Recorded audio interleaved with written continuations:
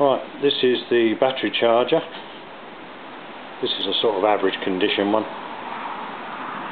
There's 3 clocks on the front. One tells you the hours it's been run. The second one is the amps, and the third one is the voltage. There's 12 and 24 volt, and it's totally adjustable. It's also got a protection circuit on the front. Coming around to the side, got the vents where the carburetor breathes through. At the back here you've got the fuel primer, the choke pull and the recoil start.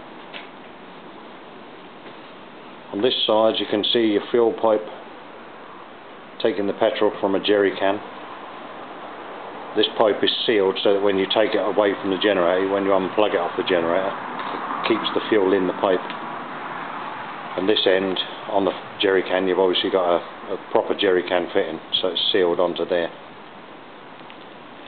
Back round to the front. Now we'll start it up for you so you can see it running. A couple of presses on the fuel primer, pull the choke out, and away you go.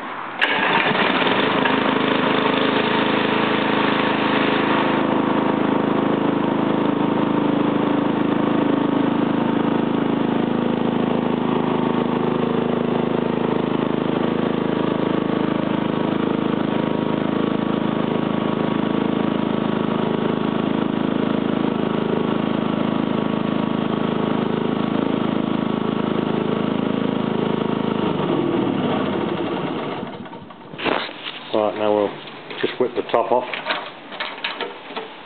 so that you can see the actual engine.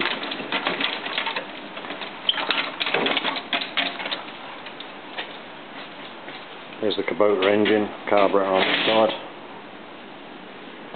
Round to the other side you can see the spark plug. Underneath that is the oil filler cap. So that's about it really. Can't tell you any more. Thanks very much.